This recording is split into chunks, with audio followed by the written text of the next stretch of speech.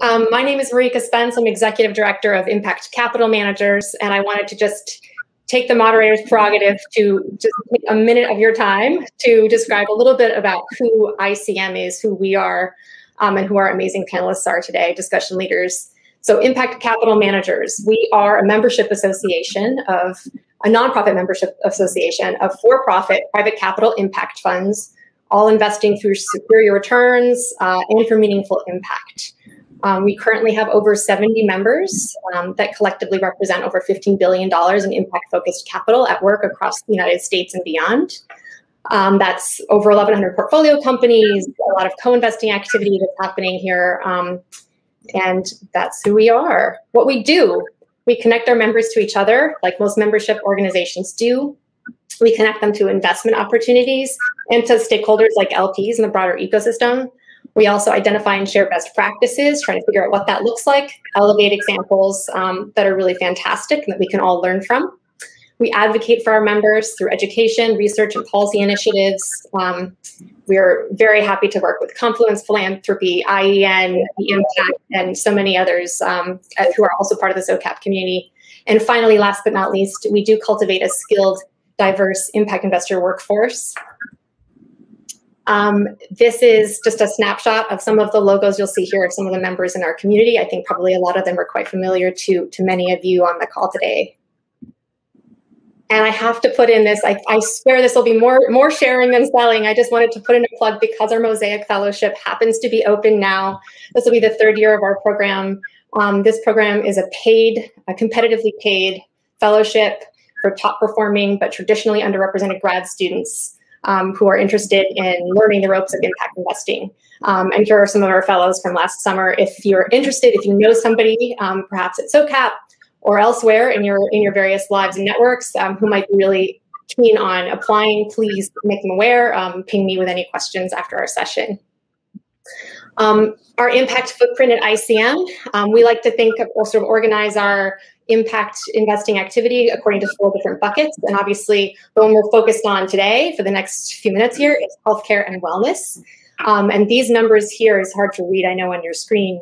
They represent a smaller but growing, rapidly growing, right, allocation in terms of our memberships, portfolio companies, and their capital being deployed. And I think that this is, especially over the last year and a half, we've seen this explode in other communities as well, impact investors. So we are joined by some fantastic panelists today, and I want to give them a shout out here before we launch in. Jenny Yip, she's a managing partner at Adjuvant Capital, worked in finance for more than 18 years, beginning as an investment banker.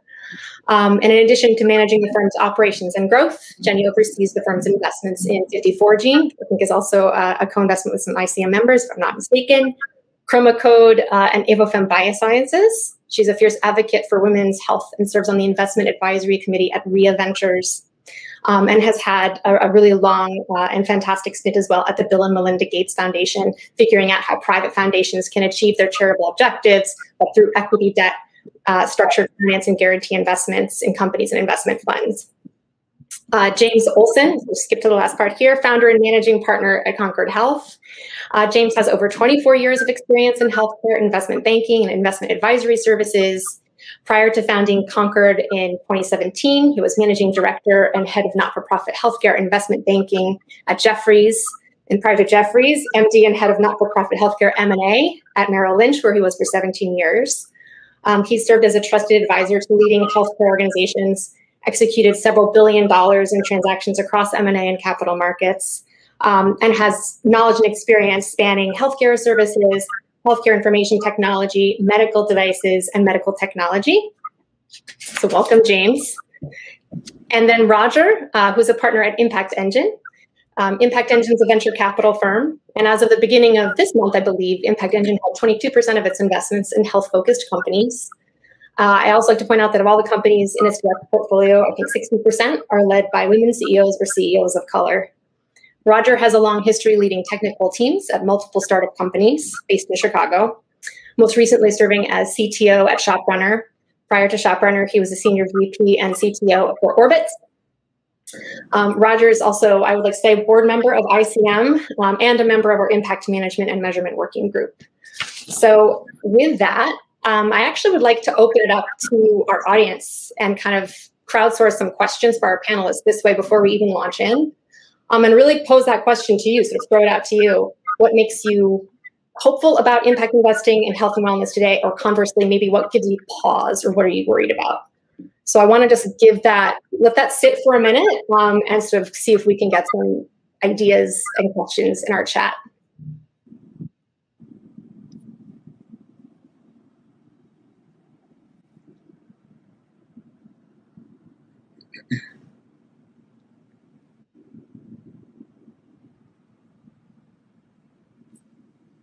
I know folks have some good questions, so.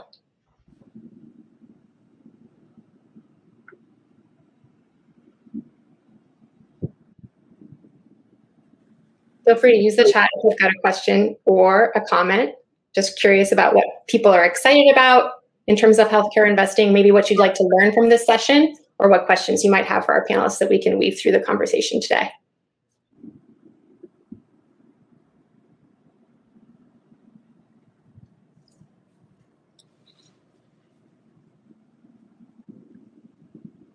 All right, so people are being a little shy, and that's fine. Or they're multitasking. I'm not going to ask which it is. But please feel free to, as we move through, we really want to try to make this an interactive session. So please just chime in, ask to unmute yourself if you have a question. We really want to make this as interactive as possible. So with that in mind, keep that in your back pocket. And then we're going to pose that question a little bit to our own panelists here. So what makes a healthcare investment an impact investment?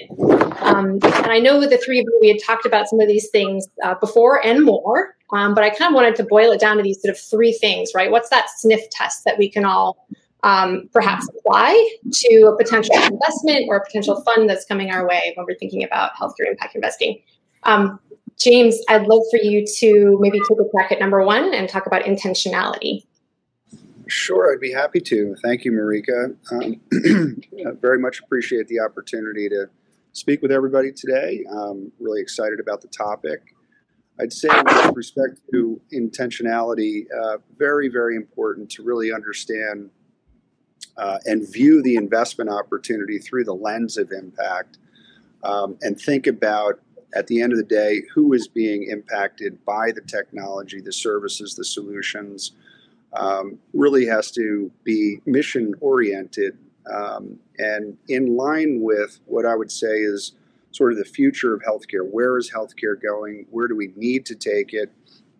And there really are some imperatives today that I think everybody's aware of. We need to improve quality and outcomes. We need to expand access to high quality care, but we at the same time need to control costs as best as possible. And I think if you're looking through the impact lens and you believe that the technology, the service, the solution of the portfolio company is addressing healthcare broadly in a fair and equitable way, improving quality and outcomes, managing costs effectively, I think there's a good indication that it could be qualified as an impact investment. But again, it's quality outcomes, access to high quality care, cost and affordability, and in line with where healthcare needs to go, and evenly impacting vulnerable populations as well as everyone else. So that's the way we think about it, and that's really very early up front as we're evaluating opportunities. That's one of our key evaluation criteria. Thanks so much, James. Roger, how do you think about both intentionality but also impact management? And I think part of the reason why, I'll just really quickly say before I actually throw that to you, I think part of the reason why I've put this third point here in blue is because I think the first two points here are really kind of inherent to any impact investment, the way most people would define it, right? And so we want to go a level even sort of deeper or beyond to talk about what is, when we're thinking about specifically healthcare investing, right? The unique opportunities and challenges of that sector. But maybe you can talk a little bit about impact management along with other aspects of your approach. Yeah, happy to. And thanks again for inviting me to join today. Yeah, I think a lot of the stuff that on impact management, it can get complicated. But at the end of the day, to me, a lot of the things that James mentioned around the intentionality are the things that we want to quantify. Outcomes at the end of the day are what matter to us. And what's interesting, though, is a lot of our investments start early stage. And so maybe we don't know the outcomes, but we have a theory for how that will positively impact patients. And so I think at the beginning, it's a lot more proxy measures. And as well as we kind of break it down into 3 dimensions of scale, efficacy, and access. And we would like to have at least one quantifiable metric that our companies can report on, so that we can see that directionally they're headed towards that ultimate outcome of a positive patient outcome. Great. And Jenny, maybe you could take number 3 and feel free to address the other 2 as well, and beneficiaries. Yeah, absolutely. So at Adjuvant Capital, we're a life sciences investment fund focused on tackling global health challenges. And so what we mean by that is we invest in mid to late clinical stage companies doing R&D on drugs, vaccines, medical devices, and diagnostics. And I think what really differentiates Adjuvant is actually this question on end beneficiaries. Because while most of our portfolio is still domiciled in the US and Europe, because that's where the clinical innovations are, our target population, our target patients have to include those living in lower middle income countries. So we think oftentimes about increasing healthcare access, healthcare equity, not just for patients in the U.S. or Europe, but really for patients that are living in low resource settings and low income people in low resource settings. So talk about intentionality, right? Because when we're developing our bespoke investment thesis, our intention and hopefully our outcomes will be that we're increasing patient outcomes for those who need it most. Great, thanks so much. And I've noticed that there's some really interesting comments and questions coming through in the chat as well, and I want to make sure that we kind of address those throughout and don't let them get stale. So I'm just kind of curious, Hal, you've got a good question here around sort of thinking about profit and perhaps sort of a potential trade-off between impact and return when healthcare is involved. So I wonder if the panelists can see that in the chat on the right, perhaps addressing that question. If there is that kind of trade-off or not, what you see from your perspective. Yeah, I'm happy to take that. I think it depends on the profits that you're seeking, right? So you can either make, a lot of profit and a lot of margin on a small volume, or you can make a very, very small margin on a large volume.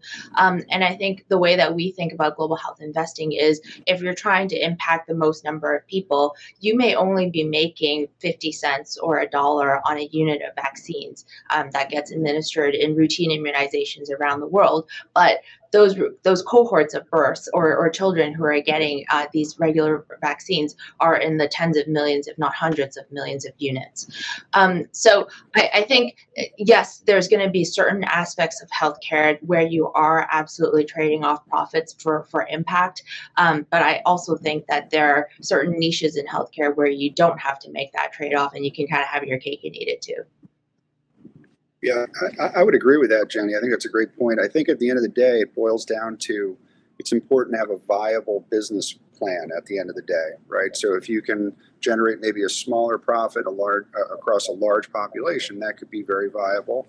In other situations, you've got to balance it a little bit differently. But in order for them to be successful businesses, they do have to generate a profit, reinvest in the business, and expand so they can have a broader, deeper impact on the populations that they're trying to treat and care for. Yeah. And James, actually, while you're on that, I wanted to ask you too, somebody had a question here around sort of penetrating an established market, and it made me think of one of the things we've all talked about in the past too, around sort of the elephant in the room, which is sometimes government, right? And so the role of government and policy vis-a-vis health companies and all that regulation and so on, and that shifting landscape. So what do you see as the kind of the unique opportunities and challenges of working in that type of really highly regulated market? Sure, it is complex. So first and foremost, it's a complex industry and environment. The government is obviously heavily involved. They're the biggest payer in the industry, right? So you really have to understand the policy and the dynamics, and different administrations obviously have different thoughts on how best to develop policy and the regulatory environment and so forth. But it is a balance, and you really need to understand what the nuances are and the expectations for the future in terms of reimbursement. And you need to be ahead of changes in policy so that you can help the companies position for success.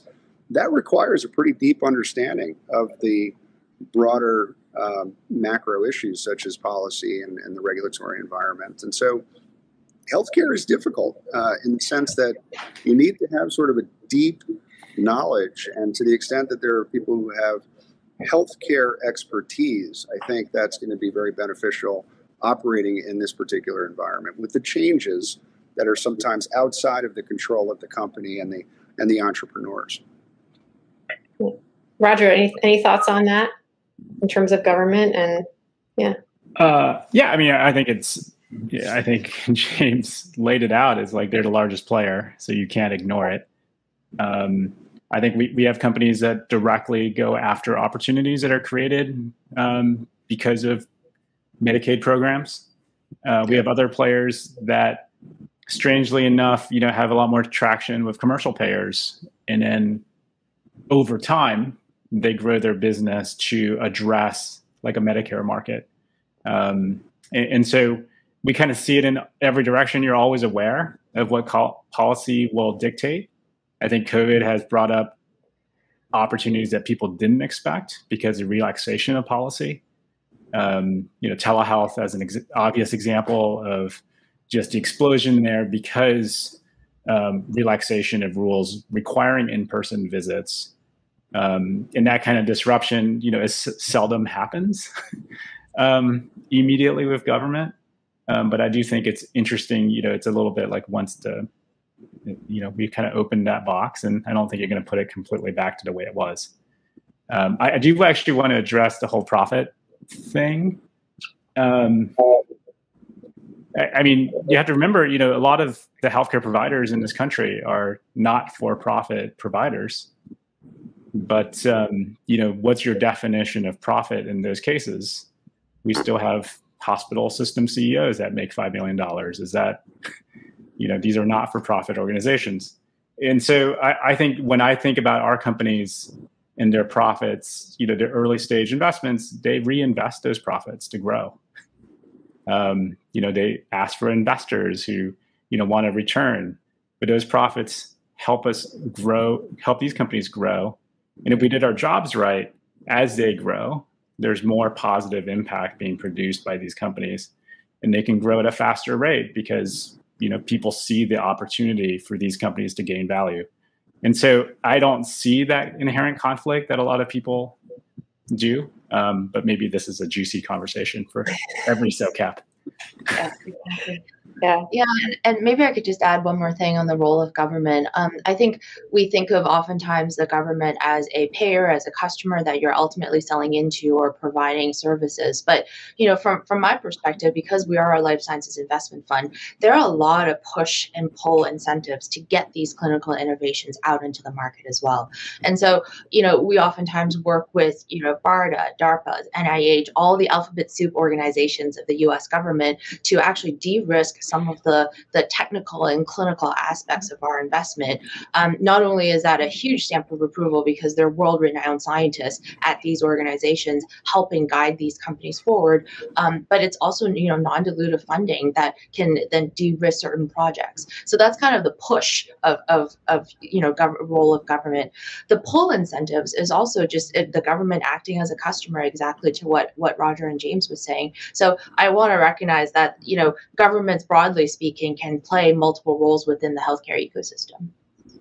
Yeah, absolutely. And I wanted to ask too, and I think this is a question that has come up. I feel like it's not the elephant in the room, but it's definitely top of mind for a lot of folks right now, is Theranos, for example. I just want to put that example out there. It's a very flashy, well-covered example, right? And Roger, we talked about this earlier around sort of, well, would that have been considered an impact investment? Obviously, it's a bad apple, right? It went quite horribly pear-shaped, to use more fruit metaphors. But so how would you think about that? And like, are there lessons to be learned there as an impact investor? And have we? I guess the larger question is, is there a concern that we've all woken up and said, oh, all healthcare investing is impact investing? Of course, we're saving lives, as Erin mentions here in the chat. Like, kind of, how are we? Really, what is that differentiation for you? I know we've touched on it before, but I mean, the idea and the concept is certainly compelling of being able to provide diagnostics. It's a pretty revolutionary idea, and so I think the fault of the investors, I would assume, is, and probably the company, was that, well, it actually didn't work. And so, having read Bad Blood, it's like, I would expect that any of us would do more diligence than just sort of trust us it works. Right. And I think that goes back to that continuous engagement of like, I think we refine our impact measures over time as the company has more data and more support for the efficacy. And I would expect the buyers would need the same thing. That was our assumption going in, that the buyers wanted to have proof that the thing works, and clearly that did not happen. So it's a cautionary reminder, but I wouldn't say that. I don't see it as necessarily inherently something that ruined the industry in any way. Yeah, I totally agree. Theranos was just plain fraud. So, and there's fraud in almost any industry. And so, yeah, the idea was great, but it just, like, there was no science behind it and no data behind it. And that was the issue. Yeah, I also think, I think to some extent, we are opening our eyes to healthcare in a different way. One of the things that we think about, though, is we're looking for those opportunities that are not just incremental benefits and changes. Yeah. This company has something that is meaningful or significant in terms of the opportunity to impact. And so there is that gradation, if you will, of what is the impact relative to the status quo today for that particular technology or solution. And but I think healthcare it's opening up in terms of the opportunities around impact, and I'm excited about that. I also think the industry is, at least from my perspective and what I've seen, is greater engagement and support for innovation. There seems to be more of a culture of innovation in the industry, more adoption, and that's really a phenomenal thing to see. There for many years, it was really kind of protecting the status quo, and it feels like things are opening up, and we're seeing the emergence of some wonderful new technologies that can make a difference. And so I'm excited about where we are right now. But I do think there's going to be a lot of opportunities in healthcare. Yeah. I'm kind of, curious, like you've talked about that future healthcare system, right? And that being a litmus test a little bit for you, James, around sort of what is this investment going to move us closer to our goal of, a modern and equitable and improved healthcare system? Or is it going to maybe keep us in a status quo, or maybe even take us back? And, we've talked about like the healthcare system maybe being so far behind, for the United States, in any case, being sort of a first world or, country. I'm curious why you think we have been so antiquated, and we haven't had the right. What have been the roadblocks, right, for those sort of innovations that we're seeing now?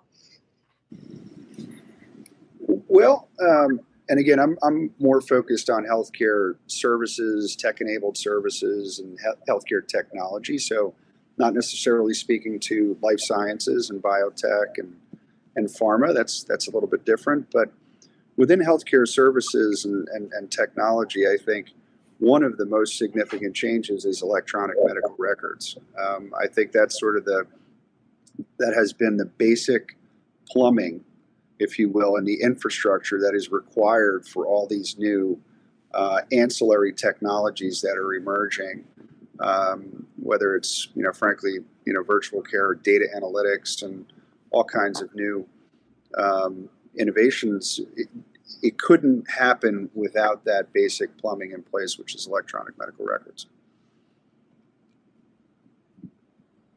Great. And Roger, Jenny, care to weigh in on sort of what some of the reasons are that we've been sort of slower to innovate, perhaps, than some other economies in this space? Yeah, so I guess from my perspective, because I am, more on the life sciences side and research and development, I actually take a little bit of the opposite approach, because look at our mRNA vaccines that hopefully most of us have by now. That took 11 months from when the sequence was kind of announced to the world to actually an FDA EUA. That is phenomenal. And if you compare that to kind of prior vaccines that were developed that took years, if not a decade or more, I become very, very optimistic and hopeful that some of these paradigm shifts that you need in kind of clinical innovation will continue. But I also recognize that I'm in a segment of healthcare that actually depends on clinical innovation to work, and I might have a different perspective than James and Roger. I think I feel similar to Jenny in that obviously we're capable of remarkable innovation when the needs demand, but I'm also not as optimistic on the public health side. Our ability to kind of roll out effective treatments and innovations that work and are cost effective, and the barriers to getting those to market, is as much of the picture that gives the perception of things being slow. And at the end of the day, I think maybe there's an element of people, the way we communicate, our roles in the system. And I think actually I see that a lot of our companies. The communication of what they're actually selling and how it's better than other options or for particular populations. I think that continues to be a challenge with healthcare. Is just the communication with patients who could benefit. So Roger, that's one of the areas that I was thinking about as I was talking about technology and healthcare services and tech-enabled services. I think life sciences, to Jenny's point, is very different. Within healthcare technology, digital health, for example, it really couldn't happen prior to having electronic medical records and all the basic technology in place. But now we're seeing incredible innovation around digital health and digital patient engagement. For some reason, healthcare services has been 15, 20 years behind, whether it's the auto industry or luxury, travel, you go down the list, right? You've been able to do things very easily through your phone or a laptop. Healthcare has been a laggard in that respect. And I think now it's opening up and we're starting to see some great progress in that respect. So I'm a little more hopeful in how we will, in the future, engage with patients and truly impact, their healthcare and health wellness and preventative care as well. Virtual care is, I think, a big step forward. And with COVID, as you mentioned earlier, the genie's kind of out of the bottle with telemedicine and virtual care and digital engagement. Hospital at home is a very effective way to provide higher quality care in a better setting at a lower cost. And that leveraging technology to engage with the patient in new ways that has never been done before, I think we're going to be able to really make a difference in the quality of care. And if I could add on to that, one of the things that there's structural inefficiencies in the way our healthcare system works, in that the payers don't know what you're being treated for until months later. And their awareness and their visibility into what the providers are doing. And then the incentive structures around affordability and cost savings. There are things that will save money, but then it's well, who's going to pay for that? Are the providers going to pay for that? And that could result in a short-term hit to their revenues. And we like to think that at the end of the day that, we're all kind of motivated for patient outcomes, but I think there's this near-term, hospitals have to make these decisions, or providers have to make these decisions about okay, so am I going to cut off my access to revenue so I can do this, make this system change? So I think that's part of why you see this drag. Right. And unfortunately, a lot of times as investors, we end up like, I think Jenny gets to do some of the cool stuff, but here we're in like the bowels of like the payment, Yeah. Well, Roger, to that point, though, I'd say that the Affordable Care Act actually was an impetus for collaboration between payers and providers, and in fact, we have seen risk sharing and new payment models and value-based care, and where the incentives are aligned. And I think that's also a key component to creating change and improving quality and outcomes. If you're taking risk and it's based upon quality and outcomes, that's a differentiator. So I think that also is very helpful to where we're taking this over the next 5-10 years. And I've got a question. I know we've got some great things popping up in the chat as well, and I do want to address those. But just wanted to kind of think a little bit about the whole impact management project sort of ABC categorization. And hopefully some on the call who joined us are familiar with that, but sort of A is avoiding harm, B is benefiting stakeholders, C is contributing to solutions, right? And I think a lot of times us as the impact investors we talk to are kind of think they fit squarely in that C category. And then sometimes impact can be squeezed out, right, by maybe taking an A company and moving it closer to a C, right? And so I wanted to know kind of what is that bag of carrots and sticks that might be able to be applied with a company that would kind of enhance the impact that might not otherwise be there, and that I think also speaks to the additionality or the fund manager contribution to impact in this case. And I think you all have some experience with that, but maybe Jenny, you can talk a little bit about how you approach that at Adjuvant. Yeah, sure. And I like to say this, but I stand on the shoulders of giants. And this playbook that Adjuvant uses to increase its global health impact comes from the Bill and Melinda Gates Foundation, where I came from. But we essentially, for every single one of our portfolio companies, ask them to sign a legally binding global access agreement. And this global health agreement essentially uses a carrot and a stick approach.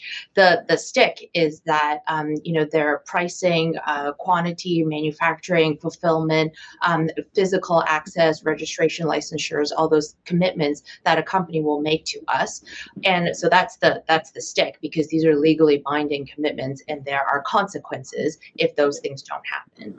And then the carrot approach is we get our hands dirty. And to one of the comments I just saw in chat about, more intentional matchmaking within global health partners, that's exactly what Adjuvant does. So if, for an example, we are working with a women's health or contraceptive company, and they mostly have a commercialization engine in the US, we may want to pair them with DKT and PSI and all the stakeholders in the family planning space to be the commercial partner in lower middle income countries.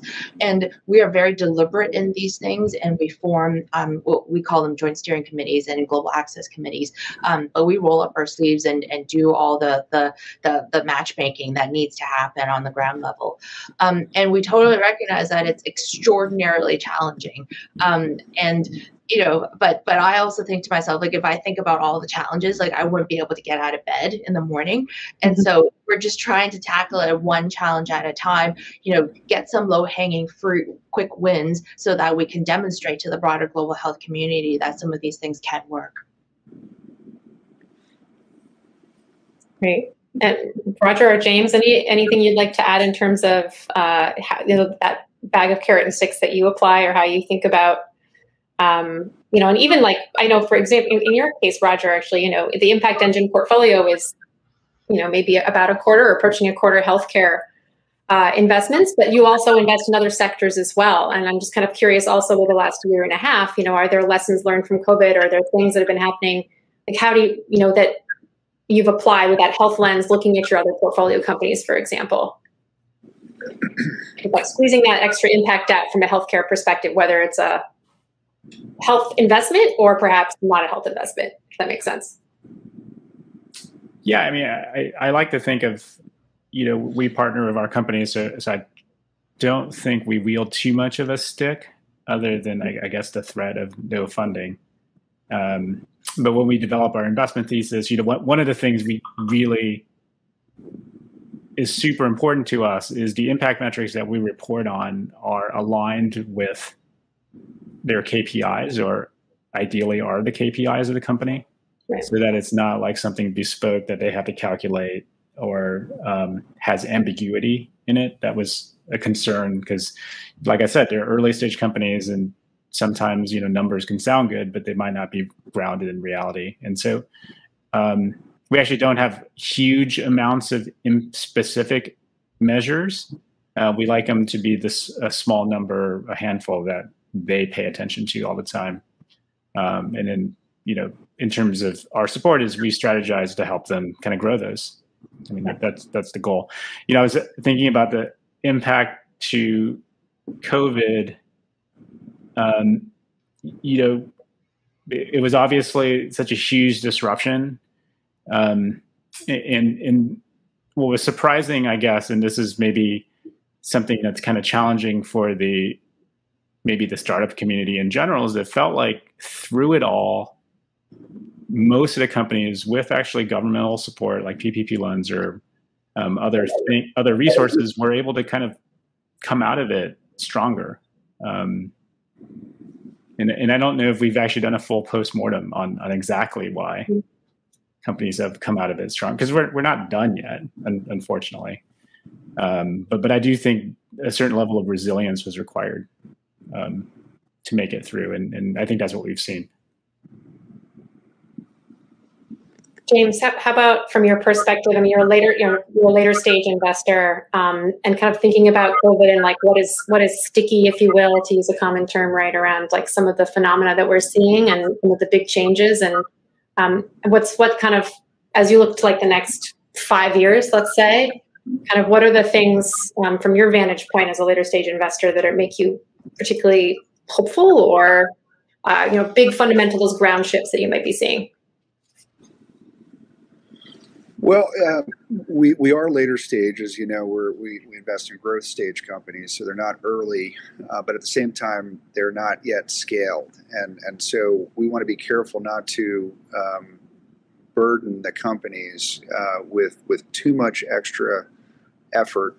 And to Roger's point, I think we really try to work within their KPIs as best as possible as it relates to kind of tracking and measuring and reporting. But we also engage very early and upfront. We talk about the opportunity and the benefits and the culture that they can help to create when they're thinking about impact and the lens of impact. And it really does position them for success, we think, in the future, as well as they think about maybe transitioning into the public markets and having all of that kind of infrastructure and culture lined up around ESG.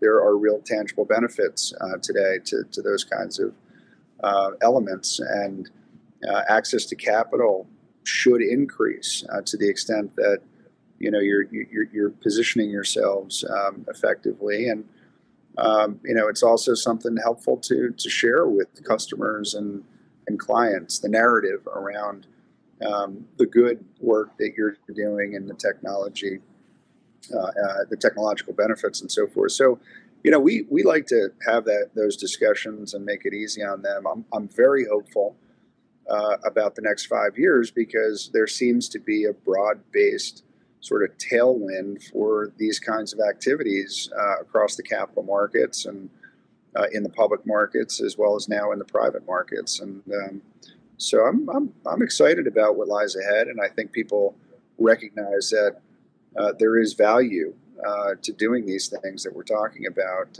to position them for further success in the future. Great. Jenny, you wanted to sort of, as we're approaching the end of the session here, wanted to also give you an opportunity to share kind of what that next 5 years might look like from your perspective, and kind of what gives you hope, what gives you pause, and maybe you can even kind of go forward to say, like, is there one big thing that you would advise everybody on this call, sort of, if you're an inspiring healthcare impact investor, to kind of keep in your back pocket to use as that sniff test as you're approaching an opportunity? Yeah, I think for me, this renowned focus on infectious disease and how global health is truly global, meaning that you can't just solve a health issue in one neighborhood or in one country and not solve it elsewhere. I think COVID has really, really, really put that at the forefront of not just kind of the nation's psyche, but investors' mindset, investors' mindset, et cetera, et cetera. So I think when you have kind of this renewed attention and almost a cause-driven attitude, great things will happen. And I'm seeing that a little bit right now, right? Because I was on another panel on just broadly antimicrobial resistance and how do you actually build up the pipeline of antibiotics. And this has nothing to do with this particular panel, but there are now kind of push and pull mechanisms, new push and pull mechanisms that are coming from the US government, the UK government, and it's all trying to address some of these root cause issues of sustainability and who pays for what, who gets to benefit from profits, and how much profit is reasonable.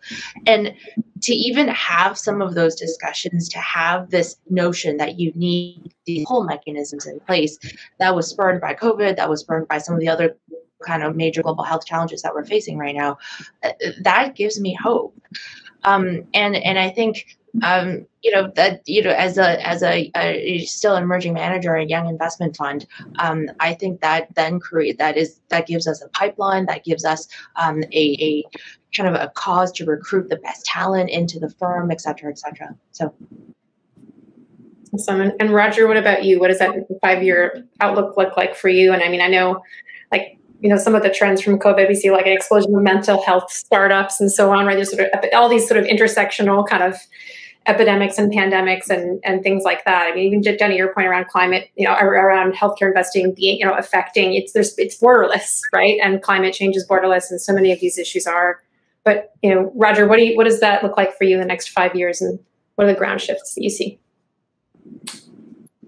I mean, that's a big question. One of the things I wanted to say is I'm really appreciative of the questions and comments in the chat room. It was sort of super high quality and super engaging. It was like very thought provoking. I've been like reading these questions over and over and really thinking like, do I have an answer for that? I think more specifically, I feel like the timing is good for solutions that work to scale. I think there's an openness. We're excited about one of our portfolio companies called Work At Health. They have what we feel like is a pretty groundbreaking addiction treatment product that is very effective, very cost effective, and is kind of unlocked because of new rules around telehealth. And we do feel like, their ability to grow is super fast, which is kind of interesting that the pandemic has kind of set the stage for people to be open to be like, here's something innovative that works. Let's really accelerate the growth of that. And I think there's investor appetite to support companies to do that. And so I'm excited about being able to kind of just things that work have an opportunity to grow fast. And I think that's super exciting, especially because every day their reach expands, is more of an opportunity to save lives. Yeah. Sometimes small is beautiful, and sometimes small is beautiful, but always still small, right? So those questions of scale, I think that is so essential when we think of, because we're investing, right? And I think we ultimately, right, we have a great solution. You want it to scale. And you can create a lot of impact that way as well. I know we're at time. I wanted to thank everybody in the chat. Really fascinating conversation. Great questions. I echo that, Roger, James, Jenny, Roger. Thank you so much. We could talk for a lot longer on this. Really appreciate your joining us.